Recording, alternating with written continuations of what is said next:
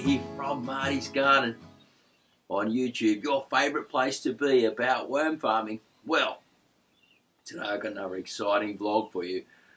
My worms, well, particularly the night crawlers, they're just going absolutely ballistic. They're getting really big, like we're talking fishing size worms now. And I want to take you outside to the windrows and discuss with you about that. But just before we do, let's have a look inside this worm farm. This is a worm farm rebuild. Wow!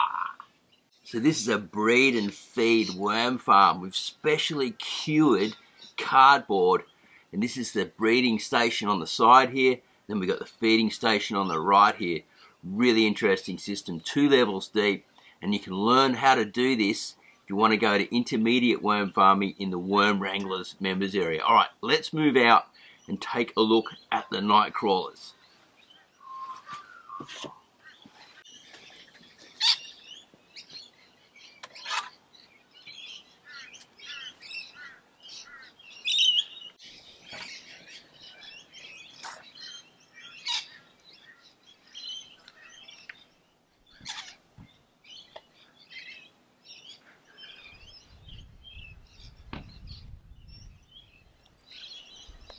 What I want to show you here is a few big night crawlers. Now, the smaller ones are all at the top. Now, I went down deep to find these night crawlers.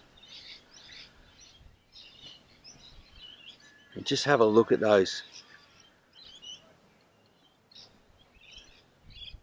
Aren't they a beautiful looking worm? Now, you can always tell, I'm pretty sure these are the Africans, and they have a big, long, wispy tail on them. And what I'm finding is that these guys are really slow when they come out of the ground. But in the ground, when you're trying to grab them, man, they are fast and they hold on tight like nothing else. Now, I'm still getting used to using this camera and filming with it and this lens system just to give you a really good look at what these worms look like, you know. I'll try and get in close enough. I'll have to have a look at it on the screen later and then work it out a bit better, how close I can get and what I can and can't do with this filming. But the night crawler, such a cool worm. I better put these back and then I'll talk a little bit more about them.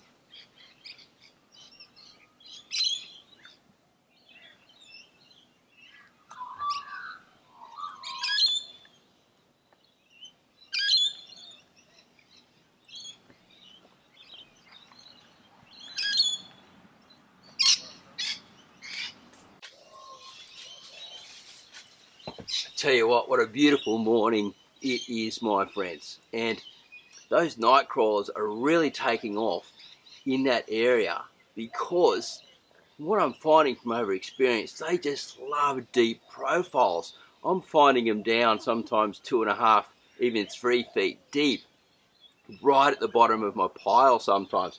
It's just absolutely nuts.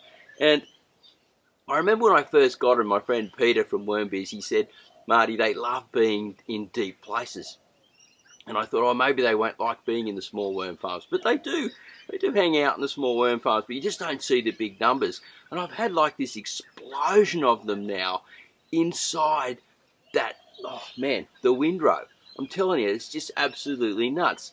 And so I'm really stoked. Actually, they cost like $1 a worm here in Australia for a big one like that, a big fishing worm, because there's hardly any of them around, right? And not like anyone's going to pay $1 for one worm, you know, unless you're absolutely just obsessed with worms like I did. I was lucky to get mine in my mix from Wormbiz.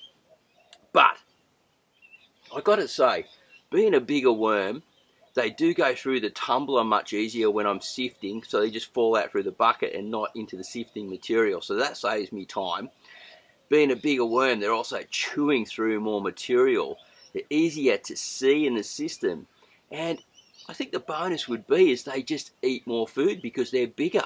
And if they're eating half their weight every day, and I've got hundreds of thousands of them in there, man, they're going to chew through a lot of compost over time, and they breed really quickly too. So I really do dig the nightcrawler, and if you're going to do something, you may want to create like the biggest worm farm ever, or a big compost pile that you can house them in, and sort of work on a way like that. Now, I'm going to talk about some systems coming up in the future, building worm farms, outdoor worm farms, so that's going to be really interesting. But this is the start of it, right? This is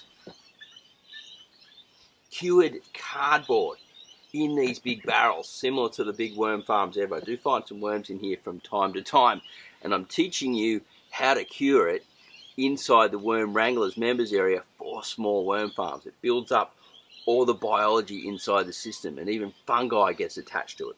So it's very, very cool. And this big lot here, like this is 2/3 full, is going out into the windrows soon and into small worm farms. It's just another way of curing and making a better system. Yep, got to dig the worm farming. Look, if you're loving the show, you're loving the vlogs, that was really part 2 to our recent vlog. I'm sort of having a bit of a trouble with the vlogging, you know, like sort of running it and doing it and getting what you want and then producing what I need to go in the Worm Wranglers members area.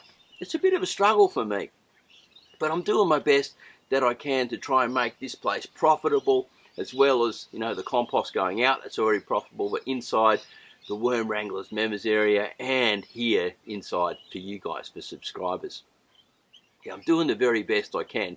So if you're not subscribed already, maybe you want to join in and become a part of this sort of watching what's going on here. I think it's pretty cool. You're going to learn a lot, and I don't think there's anything else like this on the web. So yeah, subscribe, leave a question down below, and hopefully you'll support me in the Worm Wranglers members area, because that's what keeps this place alive at the moment, currently, and ticking. 25 members as we speak. I think it's about 9 in level 1 and about 11 in level 3 at the moment. All right, have a great day.